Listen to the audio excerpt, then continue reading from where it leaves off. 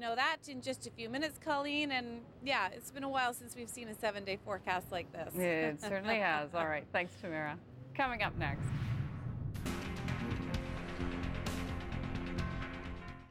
Well, it's a long-held debate. Are cell phones safe, or are they linked to an increase in brain tumors? Dr. Rhonda Lowe is here with more on a huge study designed to answer that question. Doctor?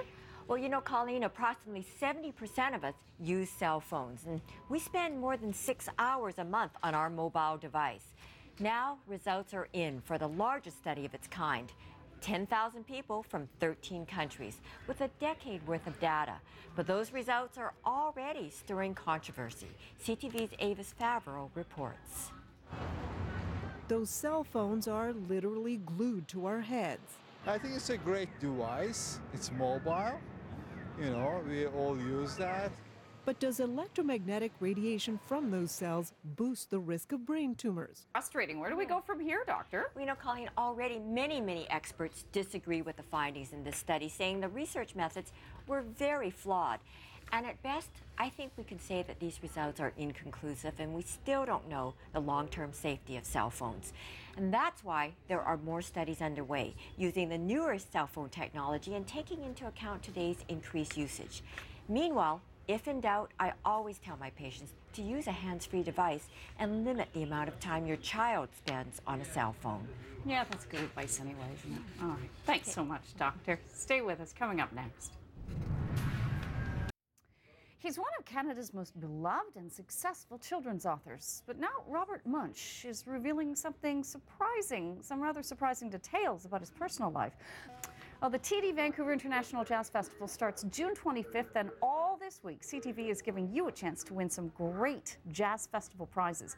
This 25th anniversary year lineup includes an amazing lineup of stars. Trivia question: you could win a pair of tickets to the BC Honda Dealers Classic Sounds at the Centre, plus be entered for a chance at the grand prize of a VIP Jazz Festival experience, including festival passes for two, a night at the Listle Hotel, and much more. For details on the contest, go to ctvbc.ca, click on contests at the top of the page and follow the links. The grand prize winner will be announced next Tuesday on QMFM 103.5 with Mike and Tara in the morning.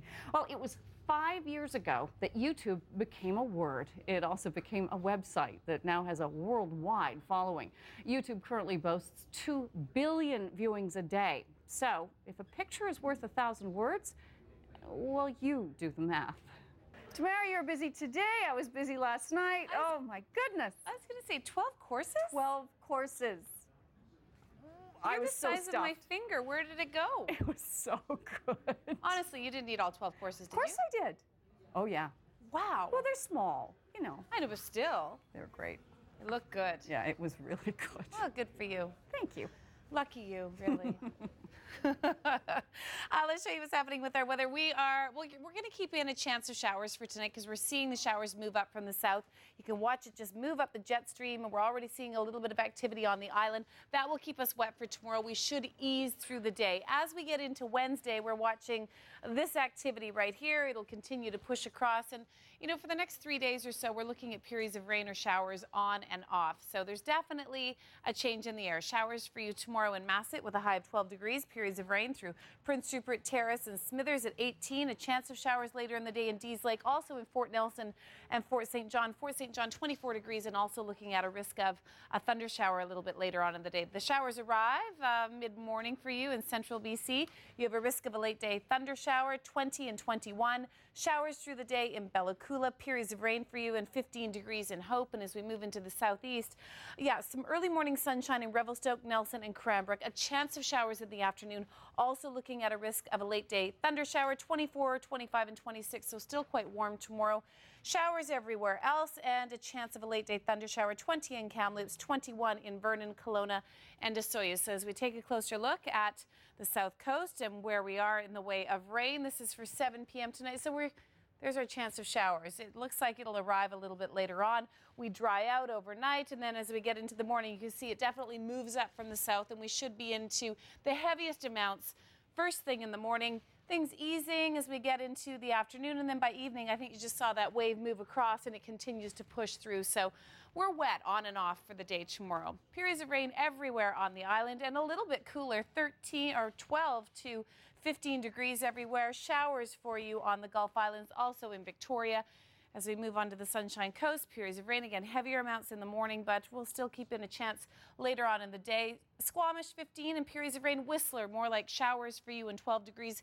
And in Metro Vancouver, we can expect a little bit below seasonal. Seasonal is 16 degrees. It'll be 14 tomorrow afternoon, 15 in Abbotsford, and periods of rain. Like I said, chance of showers in the afternoon. So tonight, Metro Vancouver, we have a chance of a shower.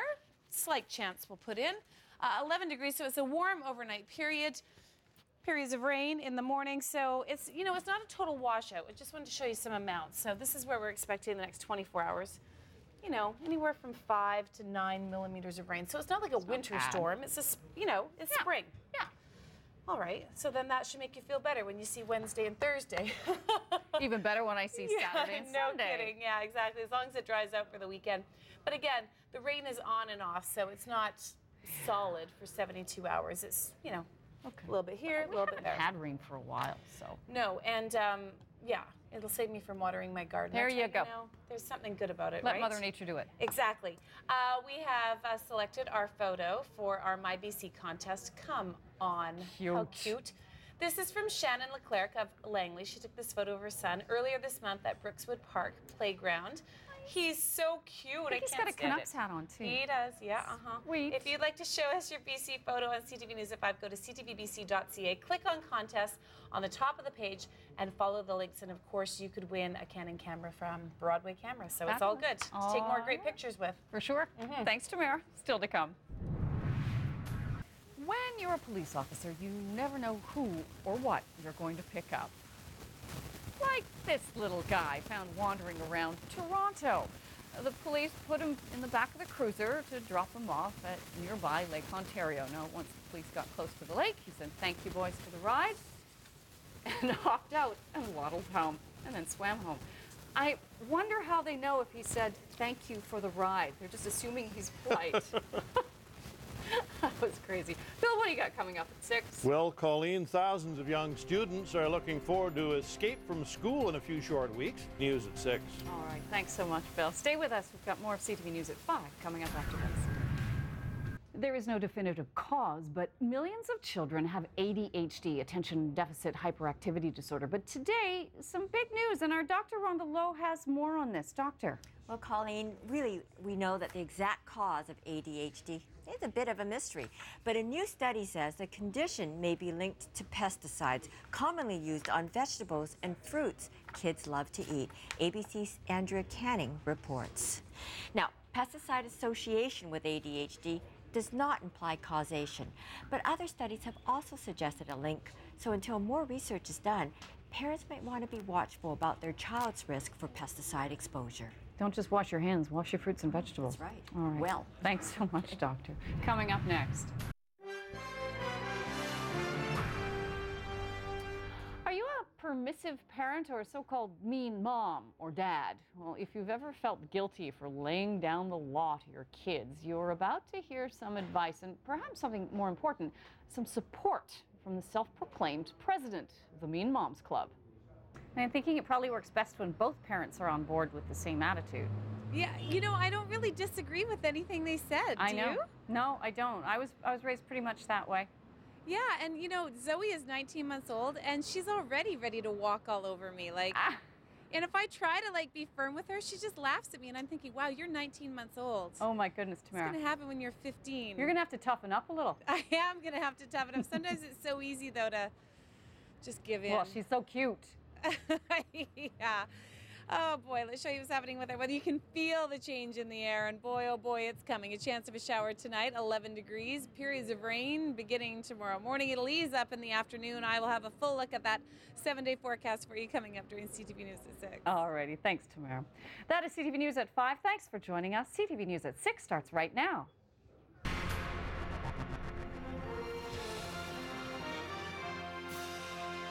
From Robson and Burrard in downtown Vancouver, this is CTV News. Here is Bill Good. Good evening. Organizers of the anti-HST petition say they're only 13 ridings away from collecting enough signatures to force the provincial government